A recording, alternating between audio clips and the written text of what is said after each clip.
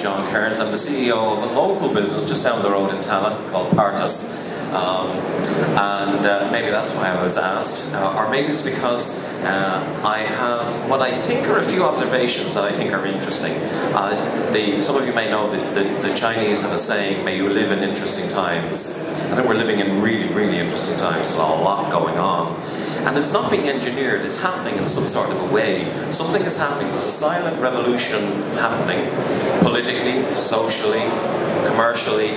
I want to draw some of your attention to what I think are some trends that might indicate the potential for developing a real local economy strand that really hasn't existed so strongly for the last 50 years. We've become globalized, we've become scaled up, and maybe I can make you think about scaling down, and maybe local is going to be the new global. But first of all, who are we, Artisan? I'll just very briefly tell you that we're a social enterprise. We've been around for 30 years, started as Get Tala Working. And our purpose really is to tackle unemployment, largely using enterprise innovation to develop a good community, people who are living well, living holistically, providing for their families, financially independent, and anything that's stopping them from doing that, we're there to help them. And generally, over the last 30 years, that has meant that in periods of unemployment, we help them start their own business. Each year, we would work with over 1,000 enterprise clients, and they would start 200 businesses every year, small one-man businesses. And we've been tracking that. The survival rate after 2 years is 90%. So, it has a strong financial and economic impact. We also manage 4 enterprise centres around the Tallaght area, and that's one of the ways in which we earn our own income as a social enterprise. So, I want to identify 3 trends. That's not easy for an Irish person to say. 3 trends that I think are happening. And the first of this is social enterprise. I come from a commercial background. So when I came into the world of the non-profits, it was weird in a way. I really wasn't aware that there was this third sector out there, and wasn't really aware of what they did. It wasn't relevant to business and to what was happening in the real world as I saw it. But over the last 10, 15 years, there have been a lot of developments in the world of the third sector, the non-profits, the social economy, social enterprise, social entrepreneurs. And there's been a lot happening in the other end of the scale there, in the traditional for-profit area. So basically the non-profits have become much more commercial-minded, much more business-minded. They're aware of their own sustainability issues and the way that they need to develop an earned income strategy so that they can have income to continue doing the good work that they do. Likewise, commercial for-profit companies have been realizing that they can't just be in it for profit. There has to be give back to the community. They have an impact in the community in which they work, and that it's not only good for their bottom line, which it is, but it's good for their employees, and it's good for the community from which they draw their resources. So that's a dynamic that has been growing. We're going to see more and more of that as an element of the way we do business in Ireland in coming years, where we're, in some respects, underdeveloped in that area compared to, say, the US or the UK. And then in other respects, we're well developed because we have things like, that we don't traditionally think of as social enterprises, like the credit union movement, like the GAA. So when we do it well, we do it extremely well. And I think you're going to see the lower end of that market developing much more strongly and becoming aware of the opportunities that exist for them and the resort utilization that's possible for them. The second trend is this trend called localism. This movement to produce and consume locally. And there are a number of effects that localism is having. It's at an early stage yet.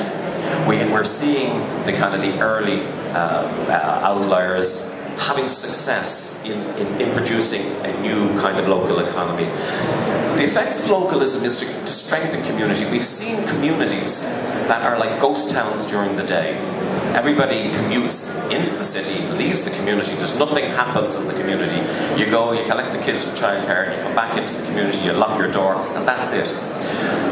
Through localism, we're starting to see the provision of services and commodities locally, people getting out and mixing, buying locally.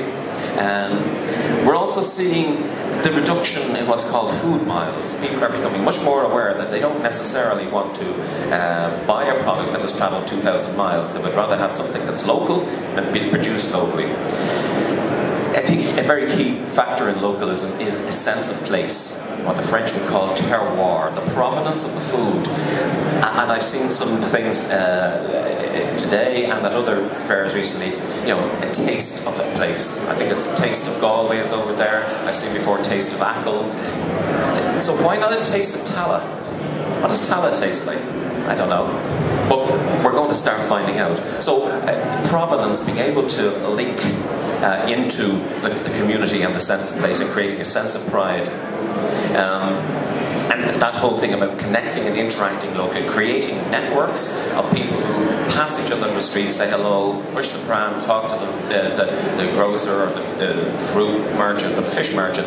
All of that was commonplace 50 years ago. I think we can see opportunities for that to come back. Also in localism is the identification of local resources that are underused. I'll come to it later when I show you what it is we're doing on the ground, or we're starting to do on the ground here in Tala. But there are resources around us, under our noses, that are not being utilised. They've been put there, they've been used a little bit, but there's a huge amount of opportunities under our nose. Sustainability is an important issue as well, and a local, productive community that produces and consumes locally is a very sustainable community. Local jobs are important. I can tell you that from Tala, we have enormous jobs, high-level jobs, all around in City West, just out here, Grange Castle, high biopharma jobs and everything. There aren't jobs, so for a lot of our clients who are living locally in some of the housing estates in Tala, through localism we can provide jobs for them, where it is in their community and jobs for them. And then there is this, I'm calling it the hipster movement. There is this desire for an alternative to the globalized capitalist economy. So people are prepared to support and pay more for supporting local economy. The third trend is the artisan and craft food, which won't be new to anybody here, of course. But it's just seeing how that fits in with the other two. It's always micro-enterprise at a local level. Although, strangely enough, and I was in London last week at the Specialty Foods Fair, I find it strange the dynamic there is from agencies to push us to export and scale up. I think we should question that. I'm all for exports, I'm all for big business, and it's all fantastic, and there's plenty of scope and place for that. But so too is there space for local business that has no ambition other than to be local and serve a local community. And that shouldn't be in any way disparaged. The provision or the availability of skilled craftspeople in our community, not having to go and work somewhere else, but retaining them within our community. There is a quality drive for this. It's not just about, in the old days, buy local or shop local. This is a new dynamic. This is quality driven. They will not just buy the ordinary old-fashioned curled up ham and cheese sandwich. So we've got to identify who are those customers and what is it that they're looking for in their locality. It's usually small quantities, and there's nothing wrong at all with small quantities if it's a sustainable business. It's non-mechanized, traditional methods, bringing back traditional methods. And then the fact of being local and seasonal. It seems really old-fashioned, but it's come right back. That move towards eating local food and eating seasonal food. And then it's only one bullet point there, but it's a huge bullet point, the tourism potential of this. I heard, I think this morning, they were talking about food tourism and the potential of food tourism. We're only beginning to understand that. And why, if we wanted to attract people to Tala or anywhere else, what could we offer in terms of what is a food offering? So they're the three trends that I think are providing opportunities. So how are we dealing with that locally? Sorry, before I go on, just to say that yesterday in San Francisco, there was a big conference called Neighborhood Economics. So the Americans will always put a jazzier spin on this. But I love the idea of neighborhood economics. And they've identified 4 key words. Place, and I mentioned that, a sense of place, where we're from, the relationships between consumers and producers, relationships within communities. Money, it isn't being driven by money anymore. It's not being driven by the desire for profit. People are more interested in how, in the value and the worth of what they're doing. And then meaning, giving meaning to your life. I mean, many people not happy that their career should be based around 40 years of working for a big international conglomerate. Some of the phrases that I took from what they were talking about, they're saying, we're going to take back the economy from Wall Street to Main Street. Bringing together practitioners, entrepreneurs, activists, and community investors, creating wealth for all neighbourhoods. Wealth within a neighbourhood is something we've stopped expecting.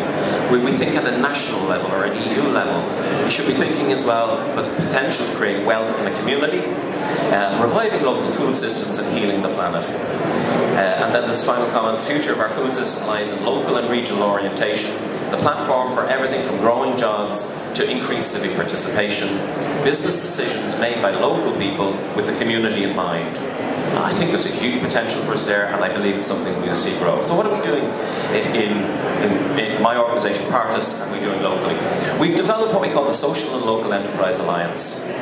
And it's collaboration between ourselves and the LEO and the local council, the chamber, the local development company, the Area Partnership, the Institute of Technology, and the Dublin Food Chain.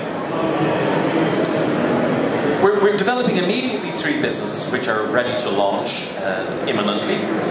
The aim is to develop about 8, 10, 12 businesses over the coming year and a half. The first one is called Kitchen Time. It's not a completely new idea. The community kitchen, where somebody can go in and hire a kitchen for a few hours to test their product or to use it on a small scale. Well, what we've done that is very different. Anywhere I know who's done this, and they started in the US, anyone who's done it has spent basically $250,000 building a kitchen and then running it. We've identified 7 kitchens in Tala that are used for 2 to 3 hours a day. That's a lot of unused space. Imagine Michael O'Leary had 7 Boeing 737s that were only flown once a day to London. And that's what's sitting in our community. We're bringing that together, and in a very clever way, working hand in hand with the HSE to provide a seamless service for any artisan food producer who wants to come to us. They get the mentoring, they get the direction, they'll be helped through their journey. And they get it at a much cheaper. We can manage to do this for them at €15 an hour, which is way below anything else available. We're also developing the County Fair. The County Fair is an artisan food and drink hub in Tala, because we know from our own work that maybe 30% of all the small micro-entrepreneurs we're helping every year are now coming from the food sector. But they're springing up in an uncoordinated way. We want to give them a shop. Give them a showcase where they can show off what it is they do, and we can find them all in one place, and they can sell from there if they wish. And also it will give us a location where we can show off as well top class food and drink. And of course, amazing that in a place with 100,000 people, Tala, we don't have a craft brewery yet. Practically every village in Ireland seems to be having a craft brewery, but we don't. We will have very, very shortly, because we've developed the Priory Brewing Company. We were lucky to discover that the Archbishop of Dublin brewed beer 250 years ago in the Priory in Tala. So we're going to bring it back. So that's the Social Local Enterprise Alliance, potential for localism. Have I the time to show a 1.5-minute video? Okay. So I've put that into a little format, which, right.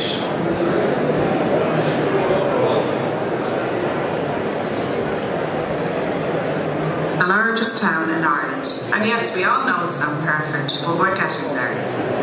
Any time the going gets tough, Tala is always forced to respond with great people, great ideas and lots of hard work. So that's why we're into the Social and Local Enterprise Alliance, a new approach to developing local small businesses, providing extra jobs locally and reinvesting those profits into other new businesses. And local doesn't mean lesser than global, no. As locals, we know where there are opportunities and gaps that we can turn to our benefit. We've always been resourceful in that way. We know what resources are being underused in our community or what ideas are not being tried here yet. Don't underestimate any of us or the power of people to be really smart for their own benefit. This new determination of ours will be exciting for local workers and consumers alike. And once we get the ball rolling, who knows where the dynamic can take us.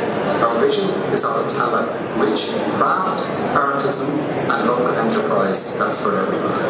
A new and unstoppable spirit, lifting Tala as an example of a new type of economy that is both local and social at the same time.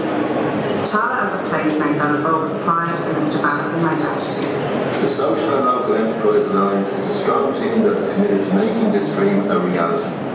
100,000 people in Ireland's largest town can't be wrong. It's true what they say, there's strength in numbers. So hopefully that might have given you a little bit of thought.